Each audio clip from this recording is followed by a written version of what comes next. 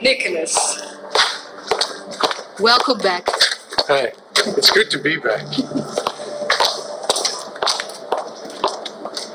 And it's a great honor that former Weinberg Prize winner Professor Nicholas Ponte has chosen our university to continue his research on protein-protein interactions. And in addition to that, Professor Ponte will also lead a select number of excellent students in the Ponte Talent class. Of course. Ladies and gentlemen, Nicholas Ponte.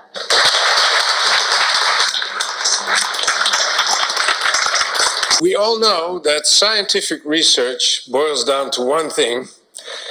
At the end of the project, we know everything about nothing, or next to nothing. But there are some rare moments in one's career when you discover something which will surprise the world. When I looked at the printout of the data on that specific Wednesday morning, yes, back then, all the data was still on paper. That's when I knew we've found something. We no longer know everything about nothing, but something very important. A better understanding of how partner proteins diffuse and consequently bind each other in the cell. And if there's anything that Sorry for interrupting, Professor, but did you really discover this yourself? I mean, did you really, personally, make this discovery, this ingenious, world-changing discovery? Sir, if you would be so kind... Did this discovery really originate from your own mind?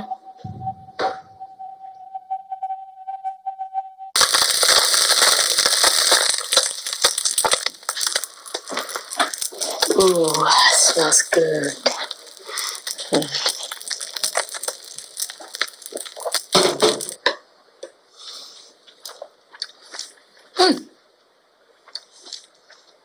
It's nice. What is it? Sauteed veal brains. You said you liked it. For eating his mind. You fought with that. Yeah, well, that's the question. Can a cow think? Yeah, good question.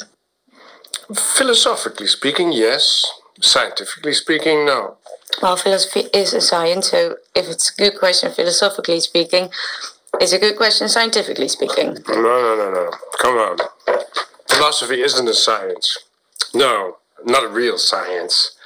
Philosophers boast that their scientific practice consists of asking questions, and if they happen to stumble upon an answer, they find it a trivial detail. They ask questions. Wow! Science is about knowing things. And in order to discover these things, you need to ask questions, good questions. And a good question is determined in the way it can be answered. Science revolves around the question how one can establish something as true. Okay, so if philosophy isn't a science, then what is? Mathematics? Of course. Physics? Does a bear shit in the woods?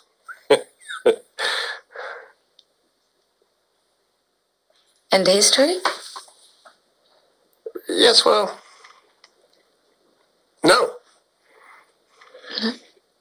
Look, history is not reproducible. You can't control the variables. Most experiments are about knowing everything about almost nothing. You describe history. Scientific discovery is history. Physicists make history by... So you say that a historical investigation, for example, on the resuscitation experiment, which was performed in a way that was ethically and politically incorrect, a historical investigation, which I happen to have been doing for over the last year, you say that's total bullshit.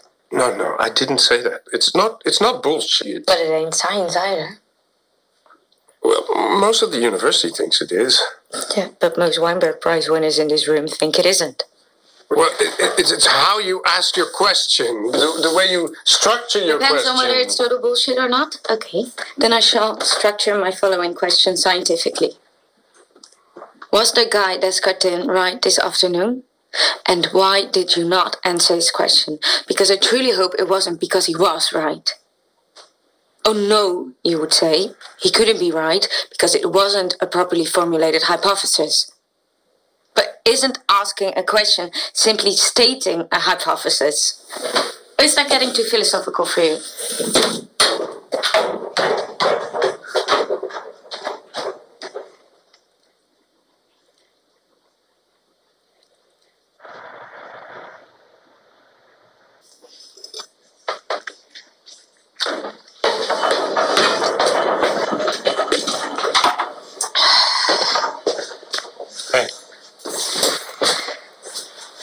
I'm off to my unscientific research. I'm sorry. And I will also investigate why, for fuck's sake, at the age of 24, I'm still living with my father. Sophie, I'm sorry.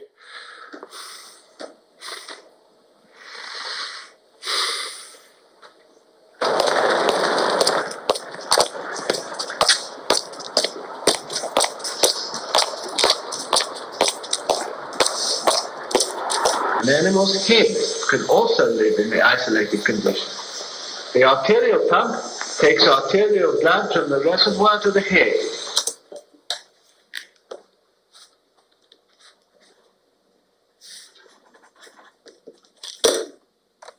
The isolated head lives on for hours and reacts to external stimuli.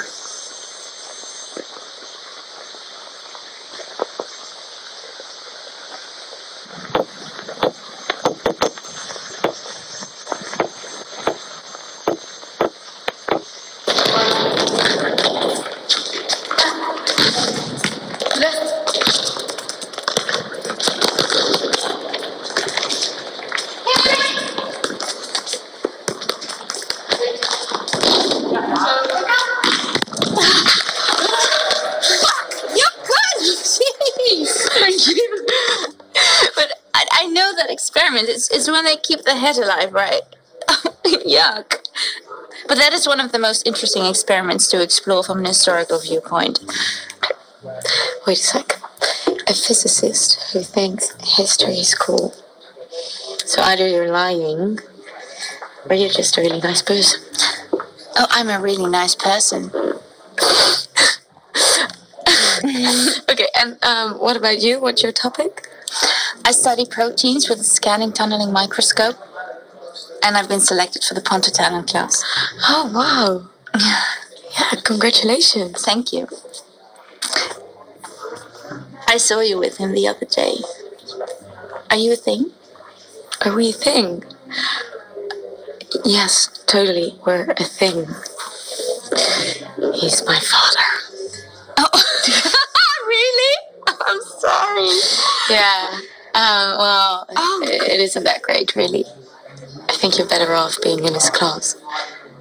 But, I mean, he's cool, but, just fathers in general. Oh, yeah. But what were you thinking?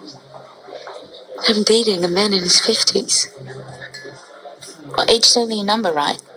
It's not that big a deal. You should try it.